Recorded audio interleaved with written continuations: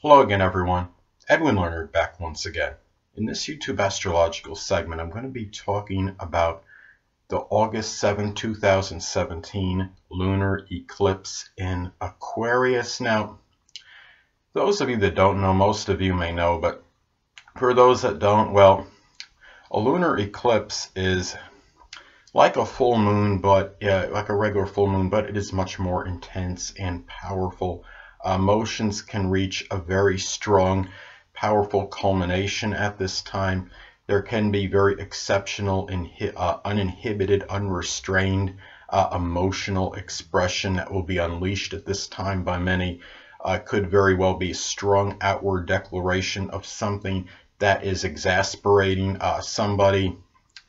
This could be a time where, when you have this lunar eclipse, which is basically very amplified full moon in terms of its impact, this could be a time to show a very more exceptional outgoing side. Even if your chart suggests that you're rather introverted and introspective, even people that are like that are all apt to more come out and be more outgoing during this time. So also being in Aquarius, this is a time where many may come up with some new concept, new idea.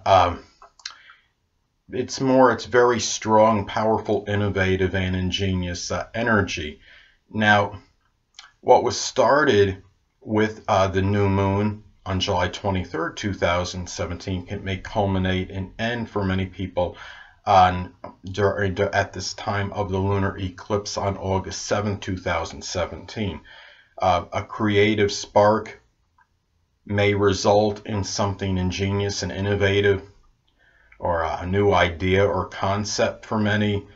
This could also be a time where perhaps becoming more extroverted and gregarious with that Leo energy with the new moon could ultimately result in friends for life with this lunar eclipse on August 7, 2017. And really people that will collectively feel the impact of this, but very strongly people that have Cancer or Aquarius prominent in their charts. And when I say prominent in their charts, of course I'm talking about the sun, moon, or an ascendant. Now, also, this could be a time where you might have a very strong unveiling or revelation of somebody in terms of their integrity, or really about who they are as a person. You really might find out from some people prominent in your life that somebody that had strong credibility with you may be exposed for he or she really is at this time. And of course that leads to positive things, because you obviously don't need somebody that may be two-faced or duplicitous in your life. And if you find out, if you have friends like that, who needs enemies or adversaries, right? So also, this energy too can be rather serendipitous. It could cause some turmoil and tribulation, but it could ultimately lead to something positive. Let's take an example. Let's say that somebody has, they have this lunar eclipse in Aquarius hit their 6th house. Well, let's say you're working at some, I don't know if you want to say menial or mundane job. Say you're in retail or something and you're trying to get your job done. And let's say that you have a supervisor who comes over and asks you to do something out of what's uncharacteristic of you in terms of what you generally do, and wants you to look at his computer. Let's say that it was hit with some malicious virus that corrupted his system, that corrupted his computer. And let's say the person goes over and troubleshoots it and fixes it. Well, even though this might have taken the person out of what he generally did, let's say somebody winds up coming over to him and saying, hey, you know what, I saw you work on that guy's computer and you troubleshoot it really good. Would you be interested in really maybe getting another position somewhere where you troubleshoot computers that will pay a lot more money? So that's an extreme example, I understand, but you get the idea. Now, also, thing about this too is that when you, like for me, I mean, you look at the house that it falls in this example for me, mine is going to fall in my 10th house. And during this time, it could be something that might, I mean, this is the full culmination and expression of the sun, of this Aquarius moon, and it could be possible that I might receive more notoriety connected with astrology, or some new idea that might improve or enhance my stature in life. So also look at the aspects that this lunar eclipse makes to your astrological points in your chart.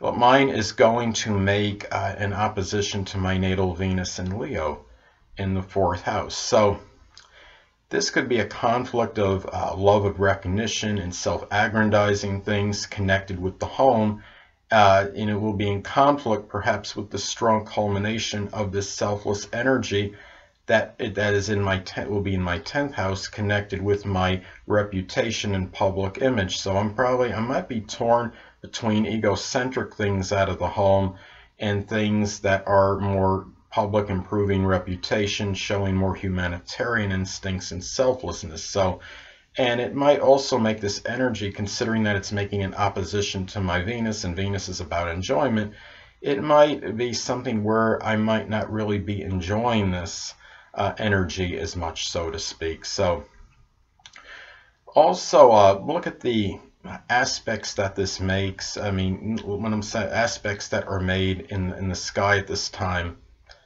by this energy, by this moon in Aquarius. Now, the moon in Aquarius will make a trine to Jupiter at this time, and this could be very positive and auspicious energy for incorporating this selfless energy, this humanitarian energy of this moon in Aquarius, and really in doing it with a lot of exuberance and an expansive energy of Jupiter. But given that Jupiter is in Libra, it could also improve, enhance, or actually increase relationships as well, and this is a very good aspect at this time during this lunar eclipse. Now, also another interesting aspect this makes is that it will also oppose Mars in Leo. This could indicate possible erratic, acrimonious emotional energy.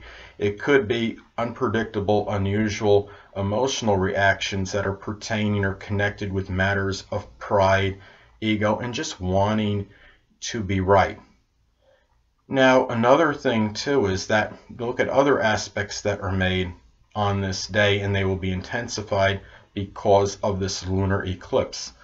The sun will be in conjunction with Mars, and this can give a lot of aggressive and combative energy with that Leo ferocity. The conjunction could also suggest some overexertion, and be also wary of possible dehydration, because Mars in Leo could be about an abundance of fire but have depleted water as well. And keep in mind that we are going to experience this lunar eclipse in the thick of summer. So this is something to look at. Many places in the world are going to experience very acrid, very hot temperatures during this time. So those are some things to look at as far as this lunar eclipse goes. And really, people, that'll conclude this YouTube astrological segment for the lunar eclipse in Aquarius on August 7th, 2017. Stay tuned next time, where I'll be continuing the series that I'm doing right now in astrology, the zodiac signs and soulmates. Two things I want to get with you on before I head out. Firstly, the stars may impel but do not compel. And secondly, never isolate any single astrological element, aspect, planetary placement, position, configuration, influence, or what have you, and make an analysis of a person, astrologically speaking, based on this alone, because astrologically speaking, the person is the sum of all their components in their natal chart, and not just one. Until next time, people, stay well.